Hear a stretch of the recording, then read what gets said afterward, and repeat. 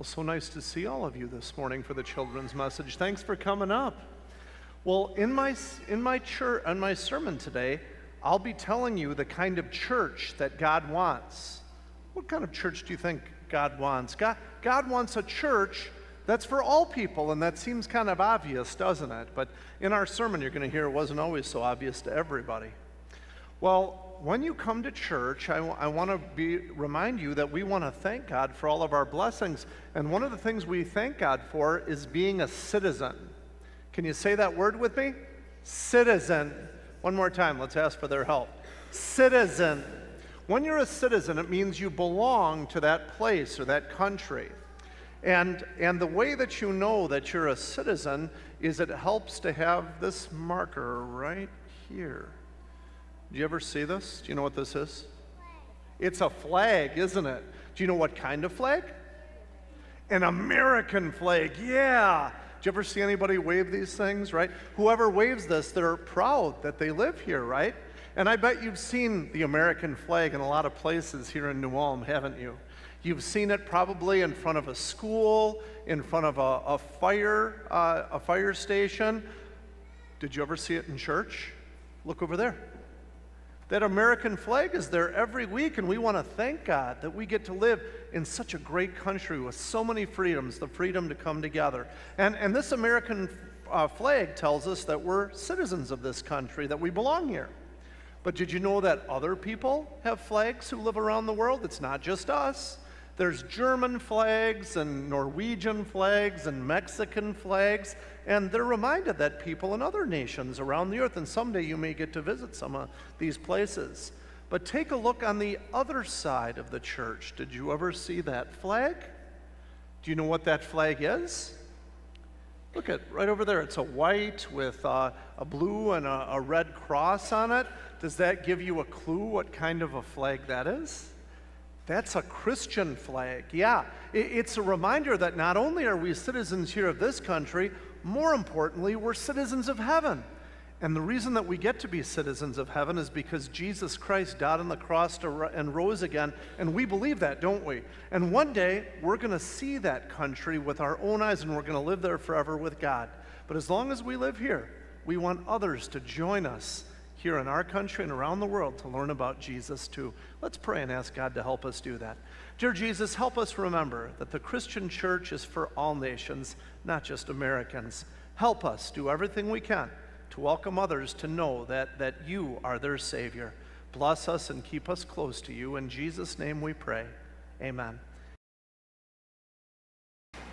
The final section of Scripture we direct your attention today is recorded for us. It's recorded on the screen, Isaiah chapter 56. And today we're going to celebrate our new Christian citizenship by leaving the old country behind and by displaying our Christian patriotism to God. Hear the word of God as it's recorded for us in Isaiah 56. This is what the Lord says: maintain justice and do what is right, for my salvation is close at hand, and my righteousness will soon be revealed. And foreigners who bind themselves to the Lord to minister to him, to love the name of the Lord and to be his servants. All who keep the Sabbath without desecrating it and who hold fast to my covenant. These I will bring to my holy mountain and give them joy in my house of prayer. Their burnt offerings and sacrifices will be accepted on my altar. For my house will be called a house of prayer for all nations. The sovereign Lord declares, he who gathers the exiles of Israel, I will gather still others to them besides those already gathered. This is God's word, we pray. Lord Jesus, sanctify us by your truth. Your inspired word is truth. Amen. Please be seated.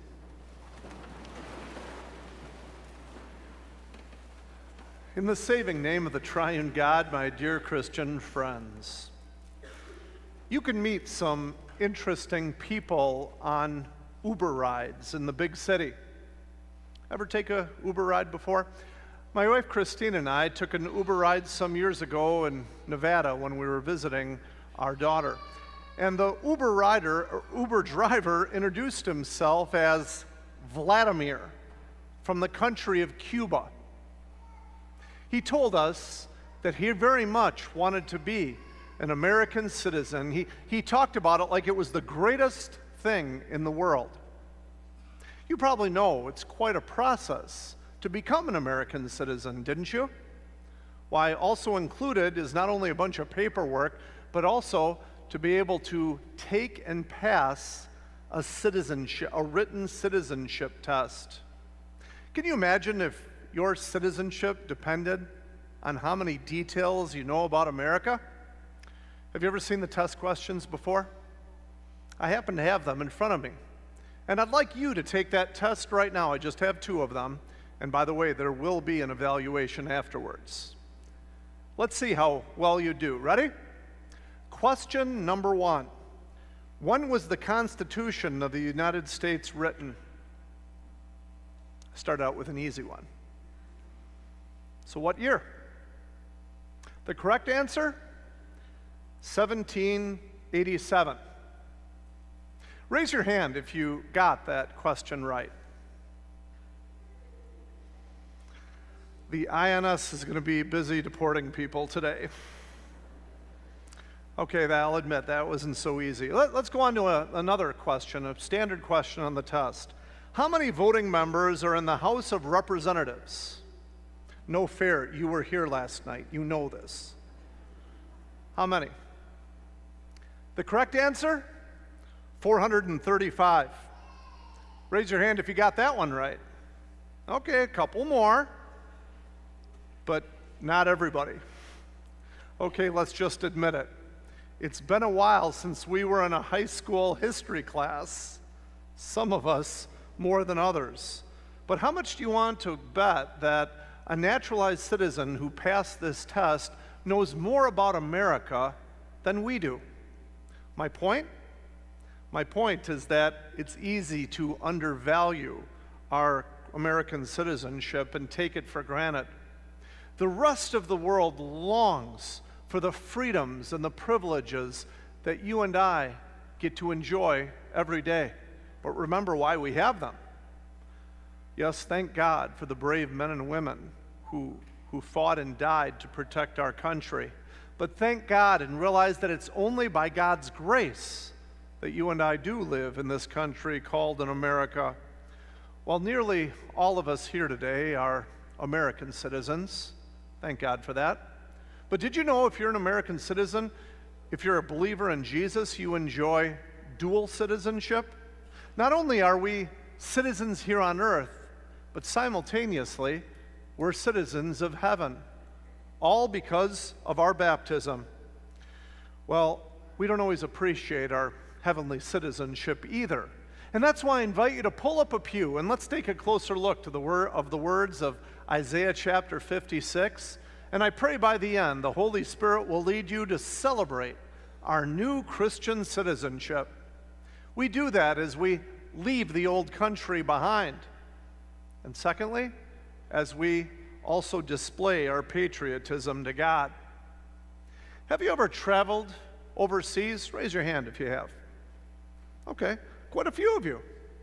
Back in high school, when I was going to Michigan Lutheran Seminary, I had the opportunity to be a German exchange student. I lived in Germany with other students for 5 weeks. We toured a lot of castles, and we learned a lot about the German culture. But as a tourist, I always knew that I was going to return back to America. But when you immigrate to a country, the complete opposite is true. Whoever wants to be a citizen usually burns his or her bridges behind from the old country.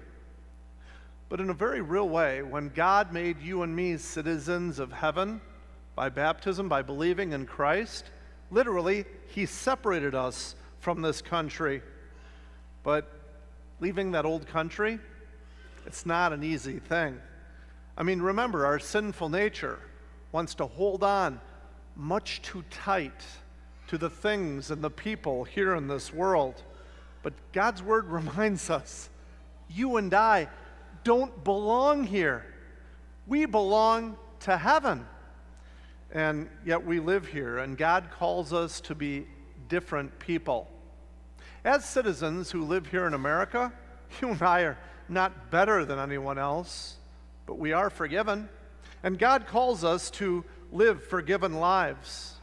So in reality, you and I really are living here as foreigners living in a strange world.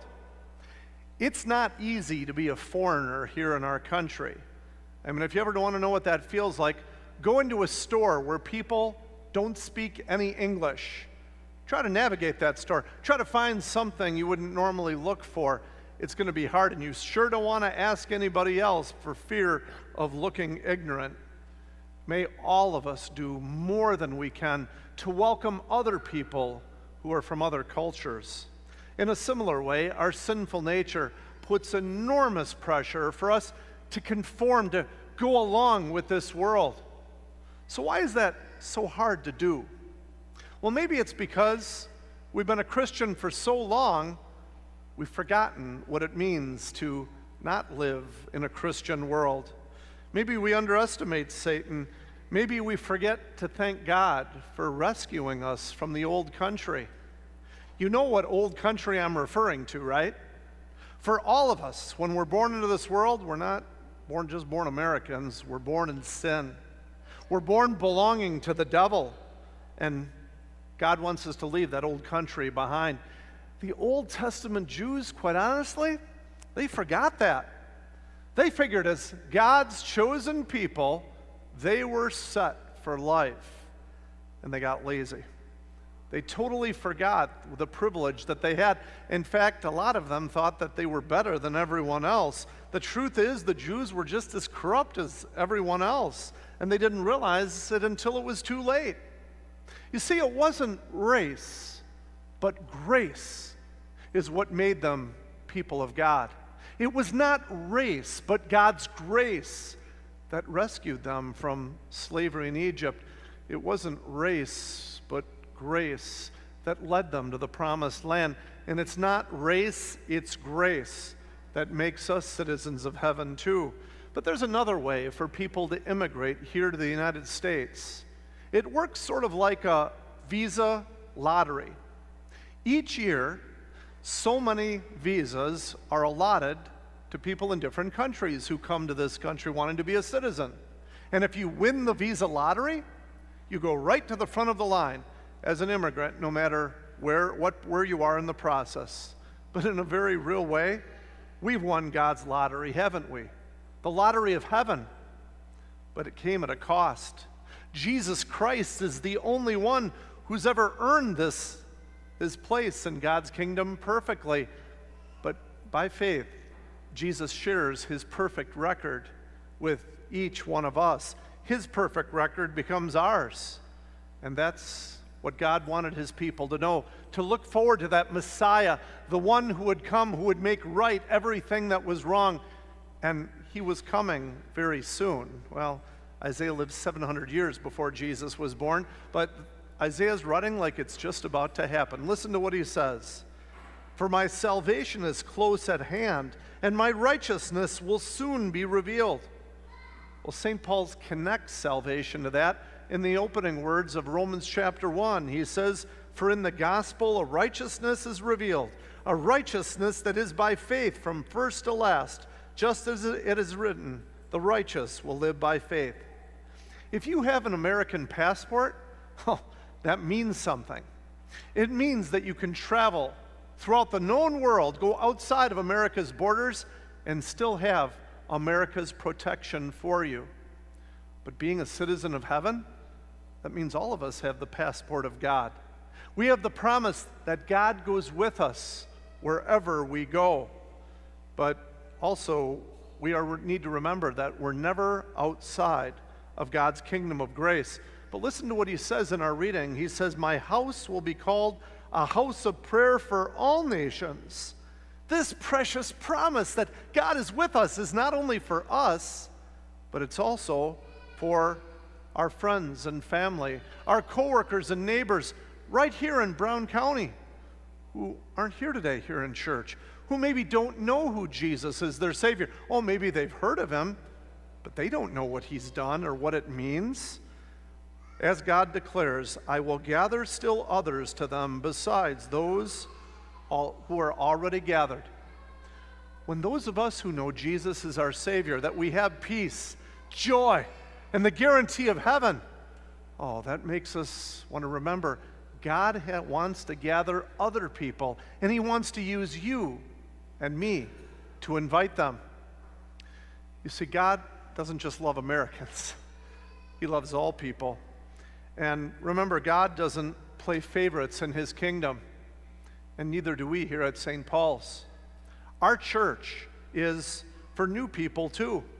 It's for singles and families. It's for people whether you wave the American flag, the German flag, the Mexican flag, the African flag, whatever flag you fly. God says that He loves you and He wants you to be part of His kingdom. It's for people who've grown up WELS and for people who have no idea what WELS stands for. St. Paul's is not a country club for saints. It's a hospital for sinners.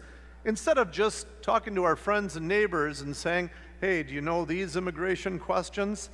I pray that you give someone else an invitation this week to come with you next to hear that Jesus is their Savior too. Now, obviously, not everyone in the world wants to become an American citizen, but foreigners who become naturalized citizens tend to be the most patriotic, the most loyal to their country than those of us who've been here. How much more as Christians do we celebrate our Christian citizenship by demonstrating our patriotism, our loyalty, not just to this country, but to Christ?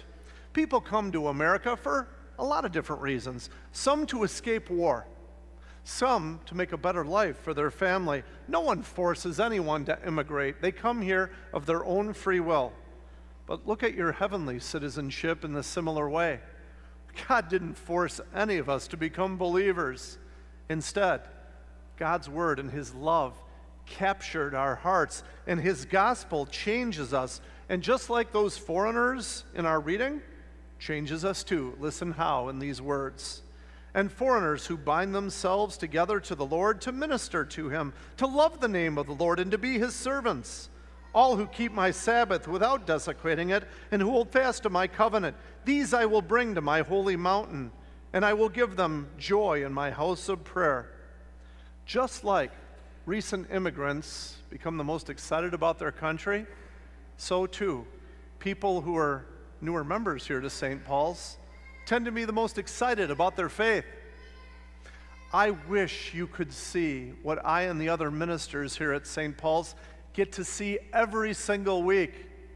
People, not only you who are happy to be here, and I'm looking at them, but we get to see people who are new to our church, who didn't know Jesus as their Savior, who come to our Bible information classes with wide eyes as we read those passages that tell them about God's love for them. And now that many of them are joining our church, they want to be involved here, and that they're so excited for being here. It also makes me wonder, as a lifelong Lutheran, am I ever apathetic or kind of lukewarm about sharing the gospel with others? When I come to church in the morning, when I give a church offering, when I get involved here to St. Paul's ministry, do I ever complain? Do I ever go through the motions? But let me ask a more personal question. Do you? May Jesus in His blood forgive you and me from all of our sins and change us by His Spirit to fire us up to show more genuine Christian patriotism. Yes, let's reach one more person this week for Christ. I've already confessed to you, growing up, I don't know if I always appreciated my Christian citizenship as I should have. But now that God has let me travel to countries like Germany, I've been to Israel, Egypt, Norway, Mexico. I've seen how citizens in other countries live. And after watching them, I don't think any of us would ever want to give up the wonderful American freedoms that we enjoy every day. But someday, one day, maybe even today, you and I are going to die. And on that day, God will take away our American citizenship. But take heart, because on that day, my Christian friends, God will give you and me full citizenship in heaven. And because of Jesus, that's worth longing for and living for today. Amen. For our stewardship thought today, I'd like to introduce you to Mr. Ryan Steffel, who'd like to tell you about a special workshop coming here to St. Paul's. Good morning. I'm Ryan Steffel. I'm the chair of the Board of Outreach. At St. Paul's, our purpose is simple. We make and nurture disciples of Jesus. And outreach is a critical part of the make disciples of Jesus. In October, we have 2 opportunities to take part in a program by the Synod called Everyone Outreach. And the idea is to kind of refocus us on the making disciples of Jesus and get us to think about outreach in everything that we do. So there's a little video introducing it as well.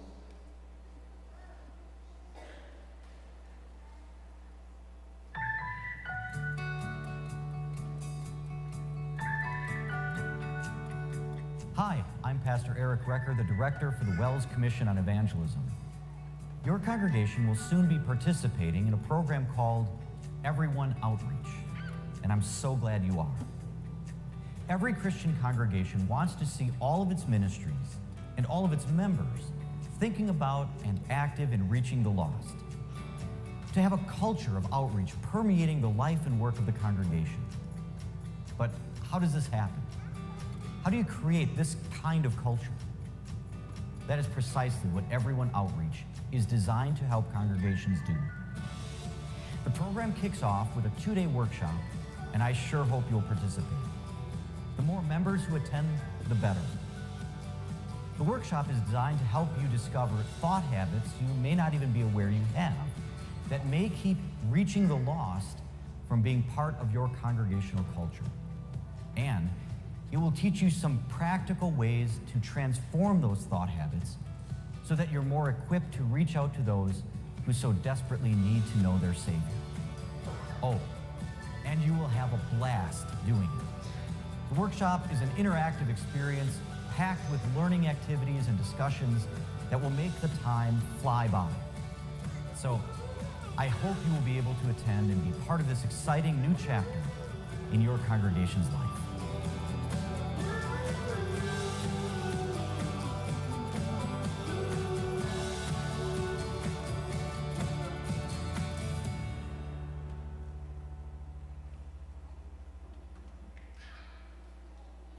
As I said, we have 2 opportunities. The first is the weekend of October 7th and 8th. The second is the weekend of October 28th and 29th. We have childcare available. Let's see, what am I missing? If you have any questions, you can contact me or Pastor Scharf. And there's a sign-up sheet both on the information desk and online. You can find it next to, there's 4 pictures in circles. Pastor Smith's in one of them, Pastor Scharf's in another, right around there. So, thank you.